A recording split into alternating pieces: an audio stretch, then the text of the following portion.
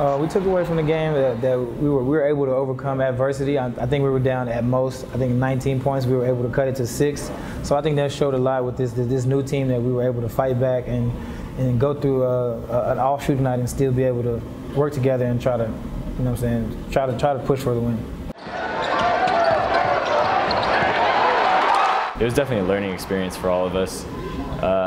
We all learned, I think we're still learning how to play with each other, and it was our first road game, and so that was new for a lot of us.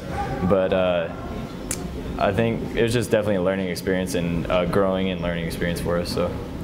Well, you just have to go back to the lab and just continue to focus on the things that are working and getting up more shots and getting more reps and trying to get ready for the next game, because if they're not going to the next game, you have to be able to adjust your game to however you have to play that night.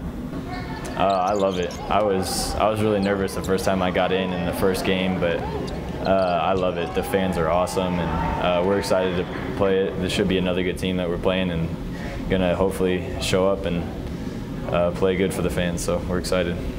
We have to focus on the defensive end first. I think if we come out and we set the tone on the defensive end, our offense always will flow. And we're a pretty unselfish team, and I think we just continue to keep doing that. The sky's the limit.